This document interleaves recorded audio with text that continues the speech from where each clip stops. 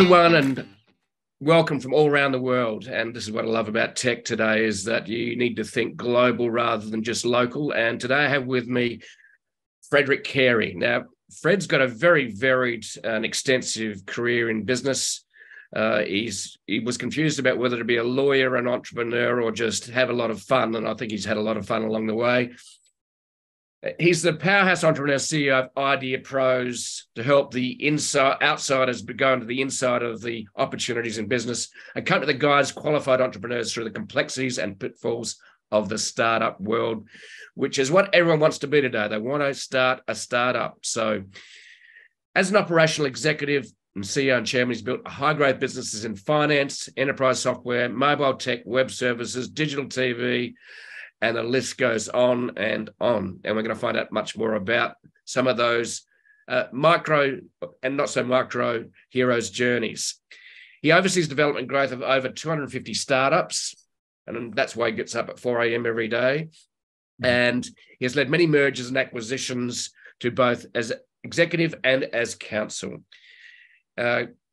Frederick received his JD degree from Thomas Jefferson in California, where he is today, completed postgraduate studies at Harvard Law School, and obtained his international MBA with honours from the University of Liverpool. So obviously he knows how to cross the Atlantic, which is fantastic. So his goal is to help build successful businesses that can make a positive difference in their sector. So welcome to the show, Fred. It's an absolute pleasure to have you, and I'm looking forward to hearing the stories. And I think there's going to be way too many to actually cover. But welcome to the show, Fred. It's an absolute pleasure. Well, thank you very much. It's an honor to be here. And you know, I've kind of felt like my mom was introducing me. So thank you. Thank you for that. I'll see if I can live up to a fraction of it. Well, we always get a mum that believes in you. So there you go. Yeah. Nothing like a good mum that does believe in you. In fact, just parents that believe in you. So yeah, Fred, let's go back to the inspiration beginning to become an entrepreneur. Was that always there? Like at 13, were you running like, you know, a cookie, you know, business or something? I don't know. Where did the original inspiration come from, and where were you living at the time? Well, the original inspiration, I did not realize it until many decades later. This is not a plug, it's called newspapers.com. And it has newspaper stories from back to the early 1800s, probably even earlier than that. And I was looking for me when I was at a rock band in high school, see if I could find a story, because I know there was a story written about me. And instead, I found a classified ad of Fred Cary when he was 16. And in that ad, it said basically, I'm available 7 days a week, 24/7. I'll mow your lawn. I'll watch your kids. I'll wash your dishes. I'll help you pack. Literally, I had this big, long list of everything I would do to try to make a little bit of extra money. And I realized when I look back at that, shit, that's something that I've been thinking about all the time. And then after that, I was kind of forced into entrepreneurship because I hated working for other people. I didn't fit in that mold. I didn't take orders well, and my ideas were always stolen by my boss. You know, it would be like, hey, boss, I got this great idea. And they're like, go back and scrub the dishes. And then 3 months later, team, we have this great idea that I just came up with, and it was my idea. That happened 3 times, and I was 21. That's the last time I worked for anybody else. Wow. Okay. Yeah, I don't like being told what to do, but I'd sort of kick back as well. So, and we used the term before that one of the reasons you are doing Ideas Pro today is because you want to give the opportunity to the outsiders to get on the inside of the opportunities and the connections that the insiders who have the money and connections have. So it sounds like you were born as an outsider right from the word go. I was, and that's how I always felt. I always felt like I didn't really fit the mold. And when you look at my quote unquote pedigree, you know, law school, MBA, that on the surface it says, oh yeah, you're an outsider, buddy. But inside, I became a lawyer by accident when I was 28. And I had two lawyers tell me, hey, if you become a lawyer, we're going to give you 1/3 of our business. And I'm like, yeah. And I only had a year and a half of college at that point, and I had to go take all these exams to get the rest of my college, go into law school and become a lawyer. I didn't want to. I was really good at it. And then when I got my MBA at the University of Liverpool, I'd already started 3 companies and taken one public before I got that MBA. So everything I did ass backward and did not fit the norm of doing it. I just wanted that validation, so I did it. Okay. Well, there's sort of like, it's that sort of getting that ticket, if you like, isn't it? It's like the validation that you can actually sit down and concentrate for more than 30 seconds.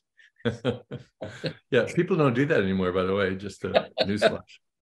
Yeah, social media's got a lot to blame for that. So we live in a world of distraction while we're seeking focused attention. So that's really difficult. Yeah. So let's wind back to, all right, boss stole your idea 3 times. You said, fuck it, I'm actually going to go and start my own business. What was that? Well, the very first business I started, I was about 23 years old. I started a company called Concerts America with another friend. And we found a guy in his 40s who had been making a lot of money, and he agreed to invest in us. And it was a concert production business that we did for a couple of years. People ask me, when did you make your first $1 million? And I respond, 2 years before I lost it all. And so that's what happened with that. And, cars and girls and homes. And then from there, I started another company, and then became an attorney, and then started 10 more. Right. So the inspiration for being a lawyer, you mentioned, was the fact that you just wanted the validation of having a degree, which obviously you'd left college a year and a half through, by the sounds of it. So you did the law degree. Did you go and actually become a partner, or you just said, fuck it again? Well, no, I didn't get the law degree for the paper. I got the law degree because they said, if you go to law school, we'll start giving you 1/3 of everything we make immediately, even when you're in law school. Because I was a rainmaker. I could attract business, and they loved that. And by the way, they're both dead, so I can squeal on them now. And they were paying me illegally, basically 1/3 of everything they were making from the time I was in law school. So I got my degree simply so I could get that money that I wanted. Right. Okay. And how long did that last, as in that focus? Yeah, I was and by the way, I'm still an active attorney right now. I don't practice law, but I don't want to give that up either, because I worked really hard to get it.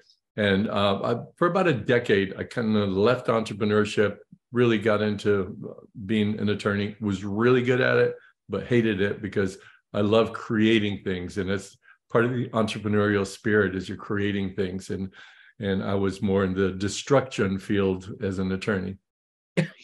Yeah, it's interesting, isn't it? So my partner's a corporate lawyer. In other words, she puts deals together rather than tear humans apart.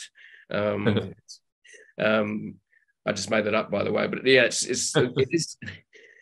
She's more in construction and creativity with deals rather than the other way around. So it's really, really good. So I totally get it. And when someone hears you're a lawyer, they're going, oh, shit, okay. So when are you in court? And you go, well, you don't have to be in court. It's just, but I do love the fact that talking about agreements, it's actually, an agreement is really just putting together a paper that helps you when it doesn't work out. Basically, it's about organizing a disagreement. Exactly. And, even with our partners here with Idea Pros, when people join up with us, they become our partner. And I tell them, I don't even care what's written on this agreement. I'm going to put it away, and I'm going to do whatever it takes to get you from your idea to a nationwide launch of your first product in your new company. And so as you said, agreements, where the hell is that agreement? Because things are not going well, and you have to see what your rights are and what your obligations are. But other than that, sign it and put it away. Yeah. So, all right. So you became a lawyer. What was some of the next significant moments in your journey in terms of as an entrepreneur? You talked about the fact that 2 years after you got your first million, you lost it. That's typical of a lot of entrepreneurs. So overnight success is overrated, because it never is an overnight success. It's like 10 years down the track, suddenly you're an overnight success. But what were some of the next significant moments, entrepreneurial moments that you found exciting along the way? Well, I was sitting in South Florida, which is not a great place to start an entrepreneurial journey, at least for me. And the internet was really starting to blossom. 1997, I decided to move to Southern California, where I still am, in San Diego area. If anybody's local, come visit. And I started a company called 𝓵𝓵, which was in the auction space. eBay had come out 6-9 months earlier. They were really starting to make a lot of traction, and I thought there was room for a couple of players in that space.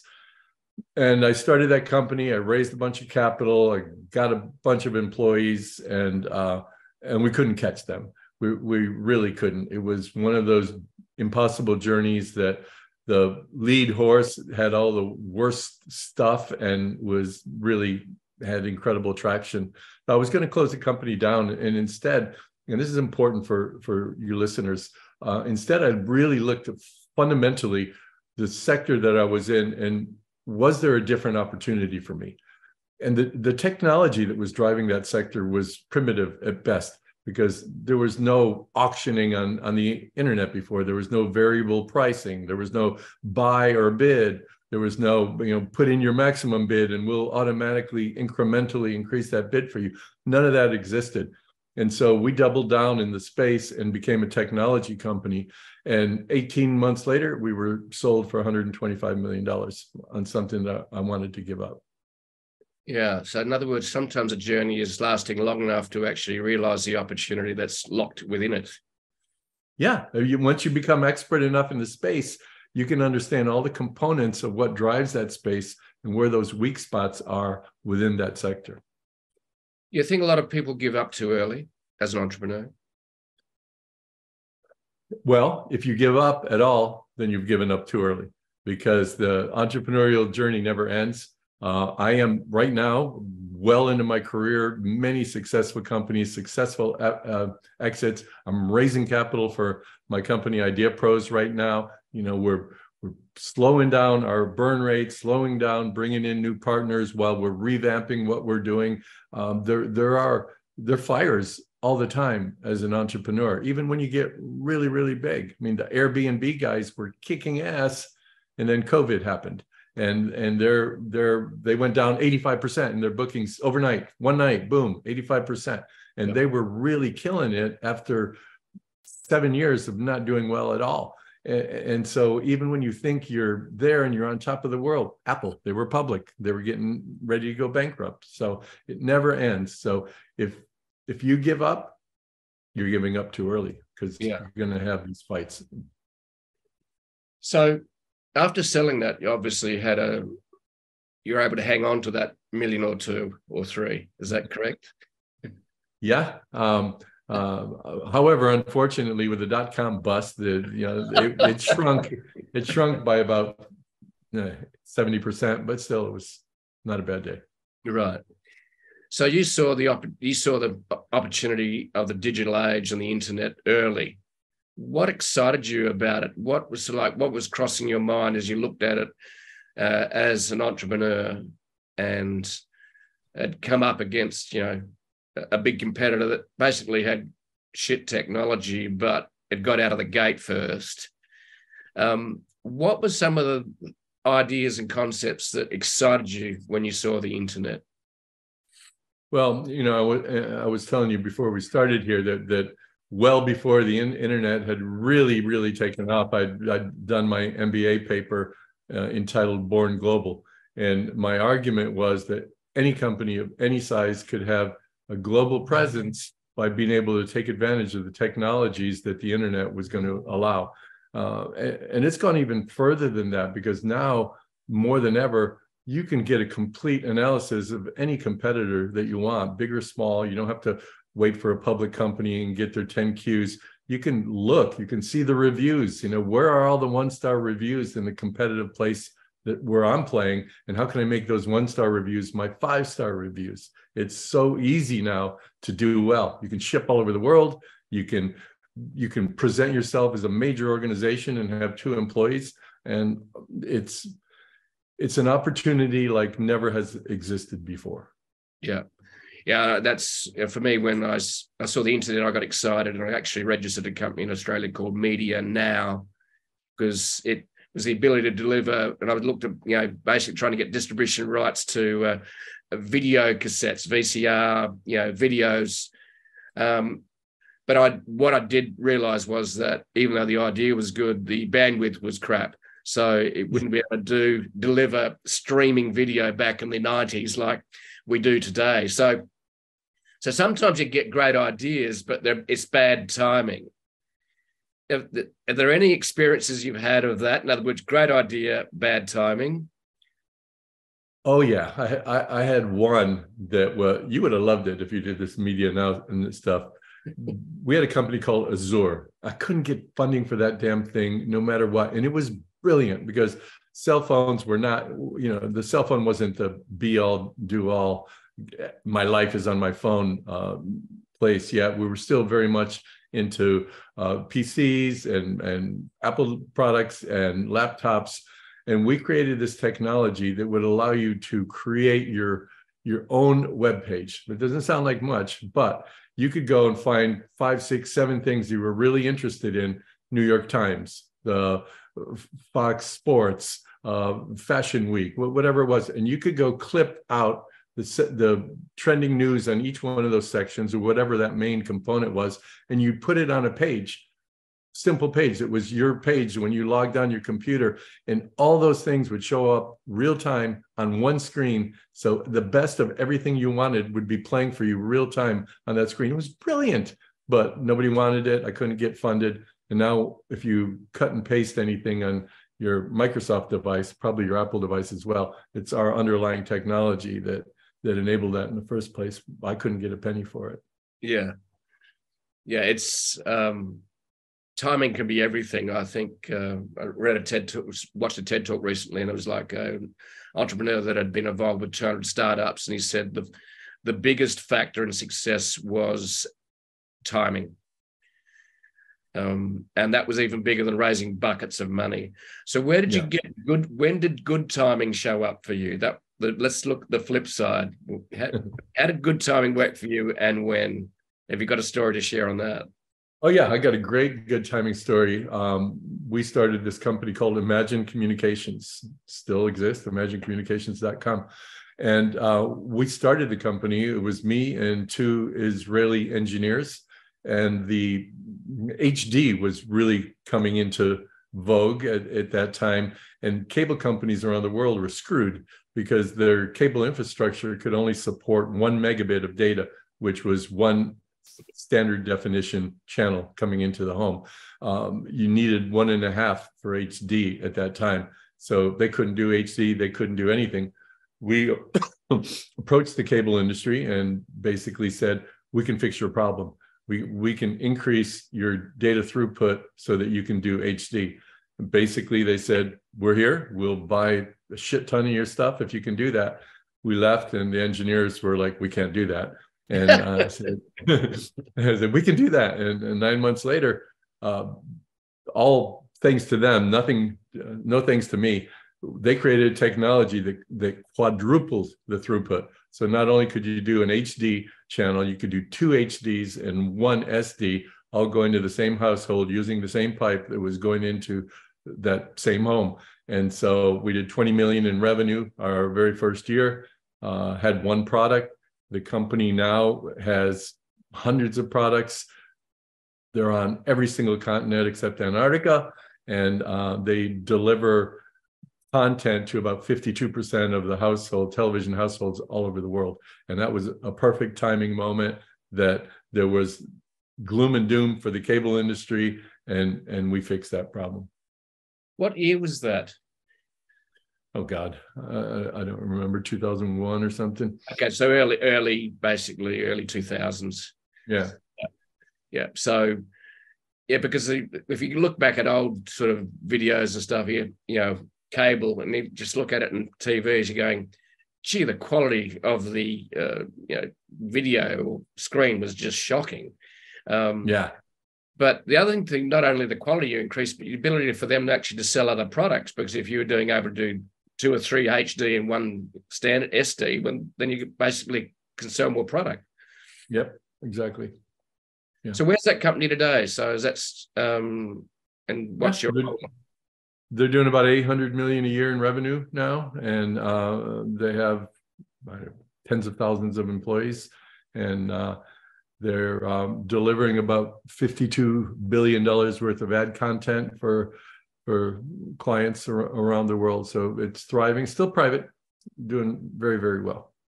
So why did you exit? Or have you, or you just have a share in it? Oh, well, I exited as CEO. It got way too big for me. I don't like to wear a suit, and I don't like to deal with companies once they get that big. You know, I'm good from 0 to 100 million. Then after that, then I got to get out of there. In other words, they put suits on and gets a bit boring. Yeah, it gets big, boring. The growth isn't as enticing, and that's just not where I play. And frankly, I'd probably be a disaster trying to run $1 billion company. Yeah. Well, I think you've worked out what you're good at and what you're not good at. Is that right? Right. Yeah. Or my ex-wife would probably add a lot of things to the not good at. Yeah. Well, guys, but just his ex-wife's channel actually joined us, so I had to get rid of her before we started. But that's yeah. So the next project, it sounds like you've had I'm a bit of a Joseph Campbell fanboy, and it's been mentioned.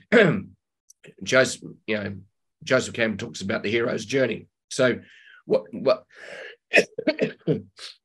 you've had is actually sequential hero's journeys, which I think most of us as humans actually have. So what was the next significant hero's journey? Was that Ideas Pro that we can share before we get to Ideas Pro, and where that came from and why you're doing it today? What else? Well, I'm not sure if you have like a 4-hour show, but other companies, I'll just kind of blast through them. Other companies that I started, one was called Path One, which was that company was actually doing real-time HD quality live backhauling from sports arenas. So the first HD live sports that your audience saw on television was through our product. That's another product where we got laughed off the stage while I was presenting it, because nobody thought you could do backhauling using the internet. And when I say backhauling, that is basically, think of a big trunk, not what's going into your computer or your phone or anything. This is a shit ton of data that is being delivered real time to studios in New York and in LA. And that company went public on the American Stock Exchange. We did quite well with that one. We had another company called Home Bistro that was a cooked food delivery company that went public as well. And I'm speaking the royal we, then after that, I started Idea Pros about 4.5 years ago. Right. So where did that idea come from for Idea Pros? Pardon the pun. You know, I got to the point, they say the first part of your career, you're building up your resume, and in the second part, you're building up your legacy. And it was a legacy moment for me. I wanted to have one more ride at the rodeo, and I wanted to do something that was impactful. My whole journey at this point is try to change the lives of 10,000 people in impactful enough way to get them to carry forward. So if I could do 10,000, they can do 1,000, and those next ones can do 100. That's 1 billion people. So if I get 1/10 of the way there, I'm still doing pretty damn good. And so I looked at the heart of where I came from, and that is that entrepreneurial journey that we talk about and that you talk about in your show. And the reality is we look at that journey and we all want to be entrepreneurs now. There's a massive exodus from corporate America, and I'm sure it's the same all over the world. We have 550,000 new entrepreneurs are born every single month in the US. 300,000 babies are born. That gives you an idea of the size of that market. And yet, well over 90% of them are outsiders. and they don't have that inside track. They didn't go to a prestigious school. They don't have an MBA from those schools. They don't have a professor that can make a phone call and get them $10 million for a paper napkin idea. They're outsiders, and they don't know what to do, when to do it, how to do it, who to speak with. And even if they do everything perfectly, they don't have the connections to go get capital, speak like a finance person, open up doors at the different big box companies or get distribution networks. They just don't know how to do that. And so I decided to work harder than I ever have in my life and start Idea Pros. So Idea Pros, tell us a little bit about how it works in terms of its structure and processes, just to give us some context of, because it sounds to me a little bit like you're running a coaching company for entrepreneurs, but I'm sure it's a bit more than that. So tell us a bit about how Idea Pros, how do you onboard them, how do you look after them, and how do you help them, make money? Yeah, I wish it was a coaching program because I'd be able to sleep at night. But the reality is, the very first thing you want to do, suppose you want to build an app, is, I'm working in corporate America. I've even reached upper management.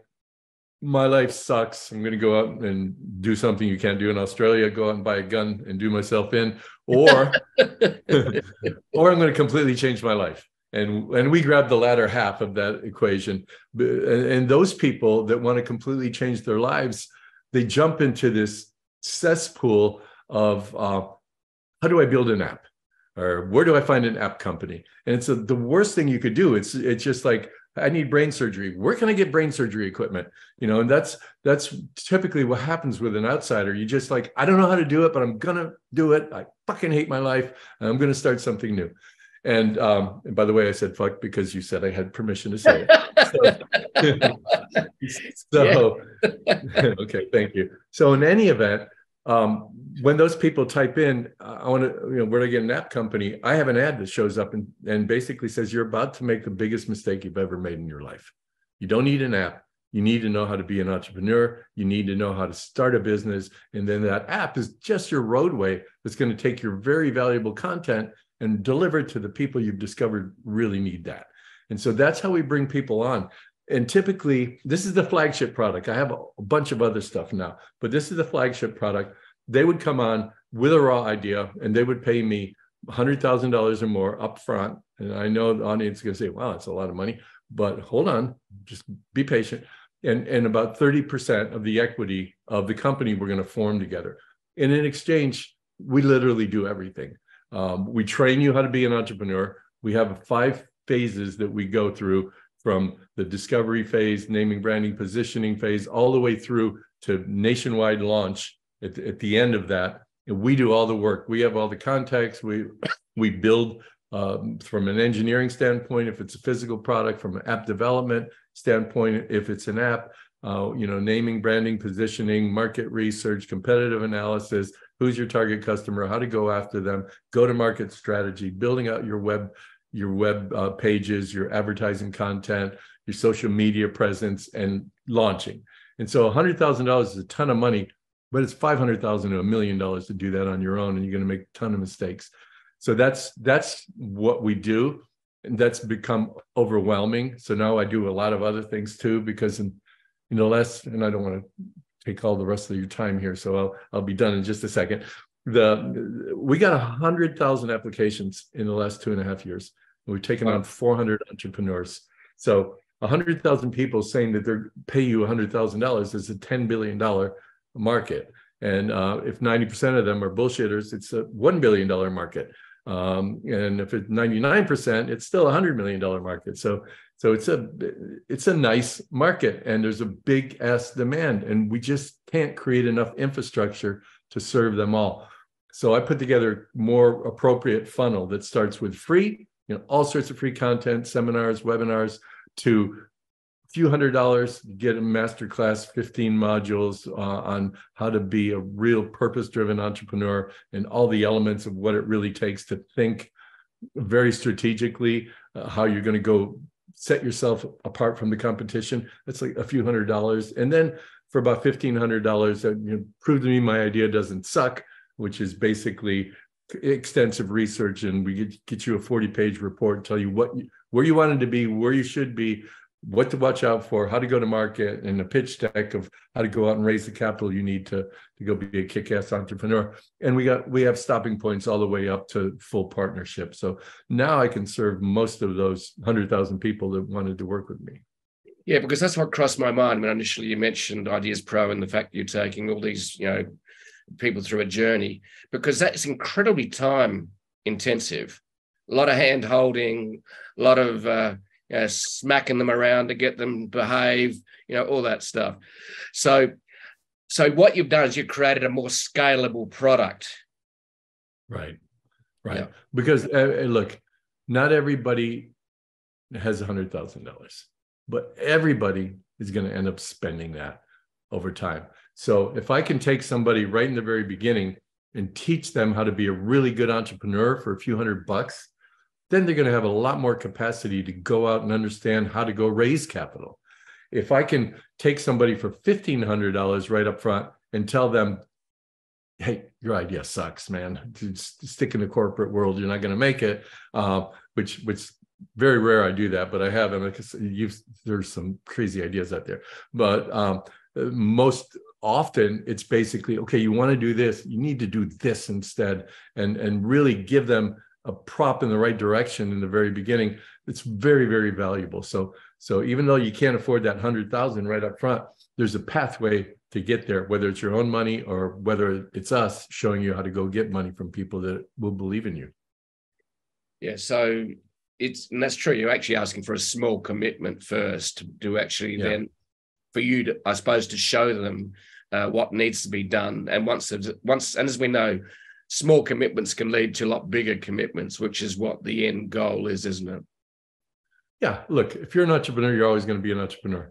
Maybe to your point, what you said about failing too soon, and I said if you leave at all, you've left too soon.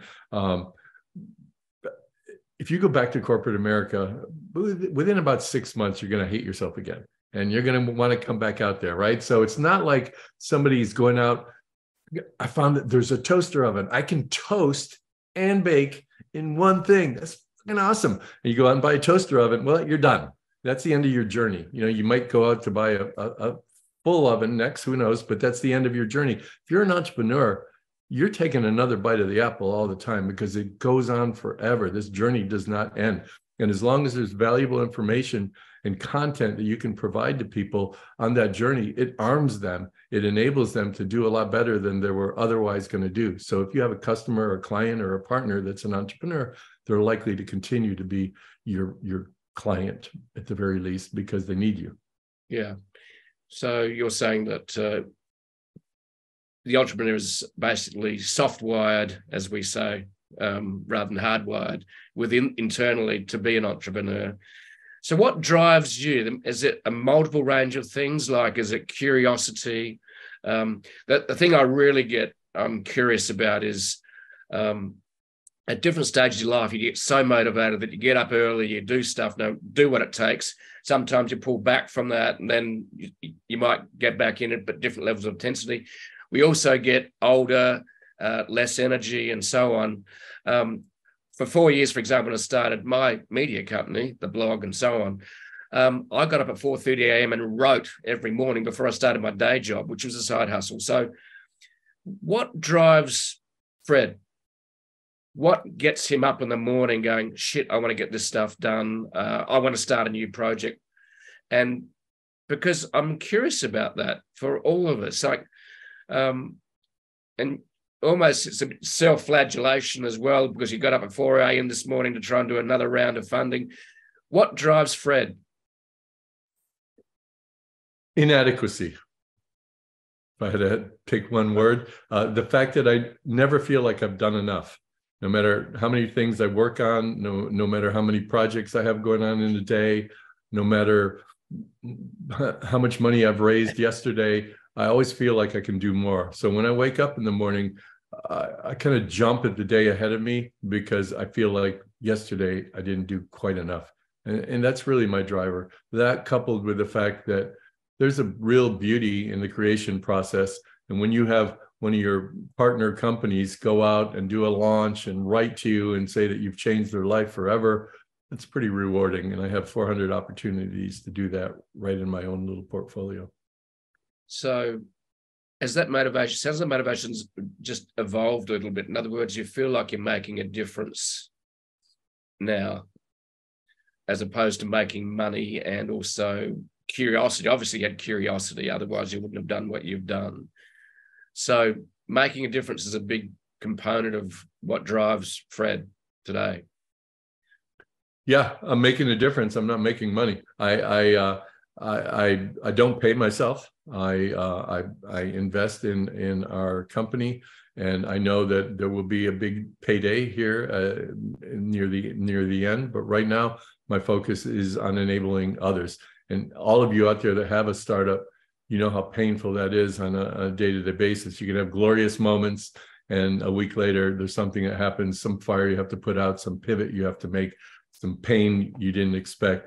I have that times 400, because not only are we a startup, but every single startup that we have that's a little baby startup, they have tons of pain. And despite the training that we give them, they don't have 40 years of experience to rely upon to find the right solution. So it is interesting conclusion to my professional career, choosing this as the last. I'm giving the most.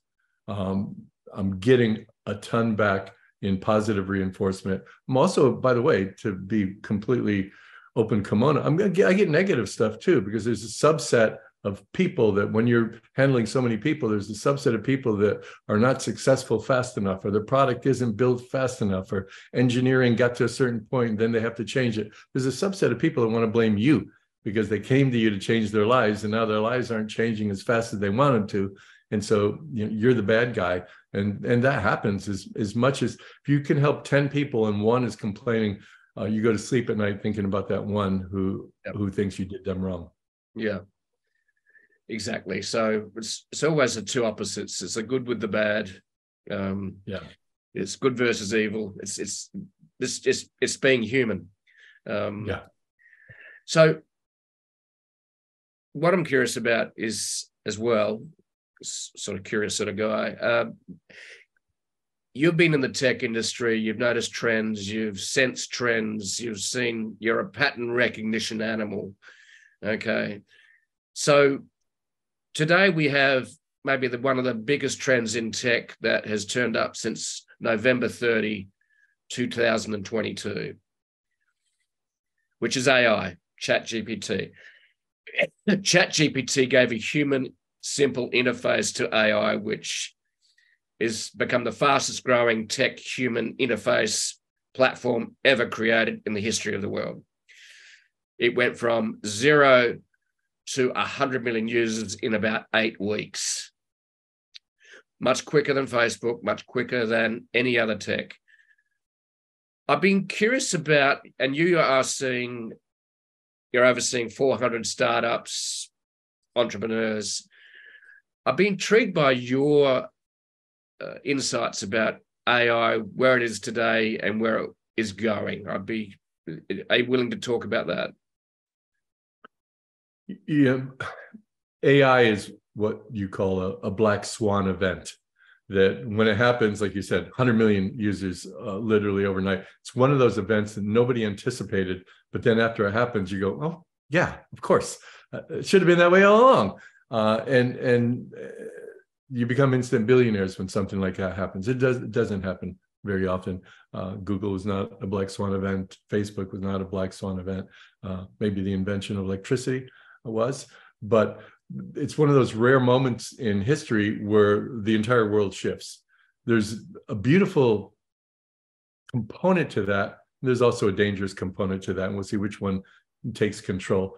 The beauty is that if you're talented, if you are an expert in your field, AI can really help you. It's not the final product in many cases, because you have to go and use your expertise to really massage it. But you can get so many things done in a very short period of time.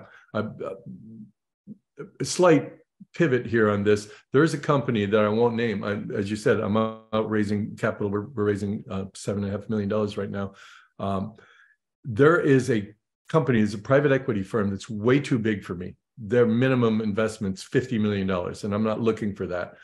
One of their managing directors said, we're really interested in what you're doing. Can we send you an application form?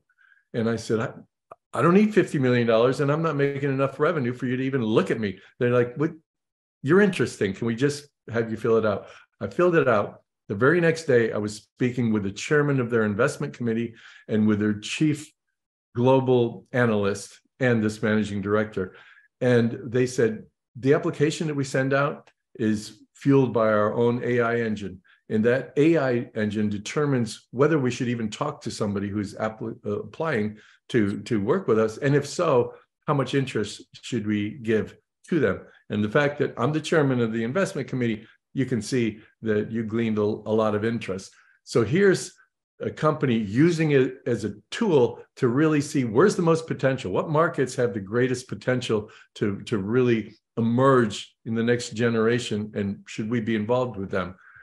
On the other hand, I'm really worried about like the junior high school kids and the high school kids who are not going to know how to do their own homework anymore, and all the technologies that are going to have to come out to tell whether something was, and they're starting already, tell whether something's AI driven or written by a human.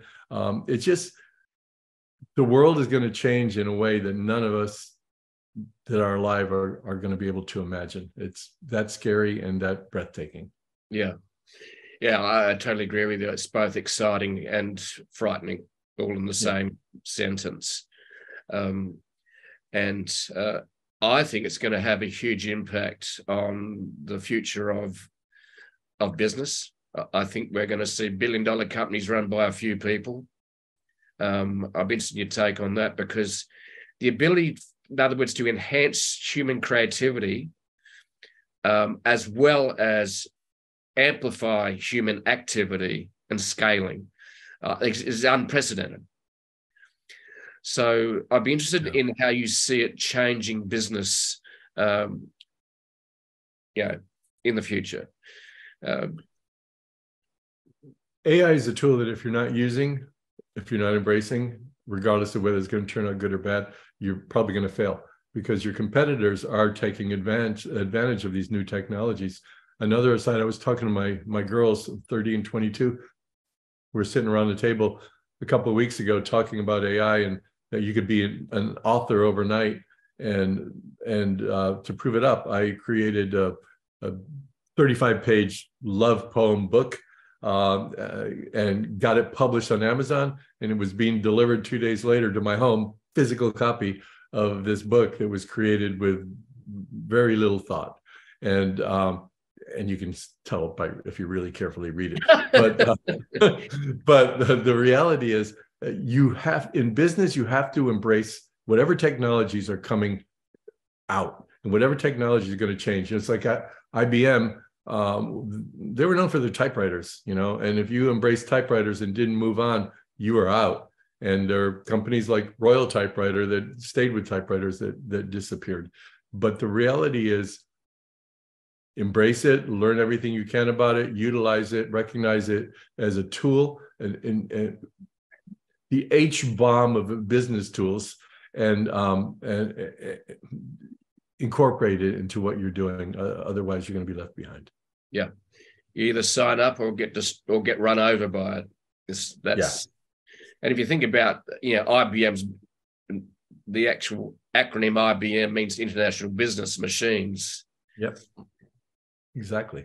And the original inspiration, that business machine was a typewriter, but the founder and founders of the company had the vision to see that it needed to keep evolving. And I think as an entrepreneur, and what you've mentioned, you've gone through this countless times, is to be continually curious and evolving as a human and as an entrepreneur.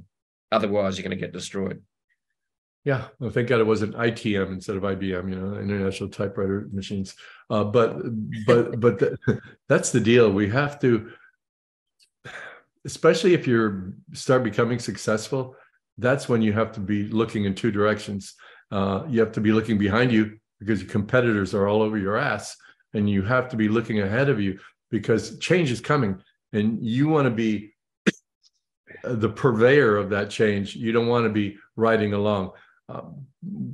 Even with AI, right now, everybody wants to have .ai. Everybody wants to present themselves as this AI company. And most of those companies are going to fail because they're relying on the next best thing, and there's too many of them, and only the strongest are going to survive in that field. That's why, like when I invest, for example, a little investment advice that we're not really giving you folks, I always invest in the underlying infrastructure, right? Like last year was Web 3.0. And so I'm investing in 𝓤𝓷𝓻𝓷 and companies like that lay the foundation to enable the new technology. Same thing with this. If I'm looking at AI, I'm probably not going to invest in one company. I'm going to invest in the infrastructure that enables all these AI companies, because it's like betting on the racetrack instead of the horse and jockey. And so when you find a racetrack moment with AI, that's where you place your bets, or you create a company that enables that foundational element of AI, rather than I can make you a Picasso in 5 seconds. So really what you're saying is that you encourage people to sell shovels to the gold miners. Yes. You don't know which one's going to hit, but you know they're going to be using the shovel.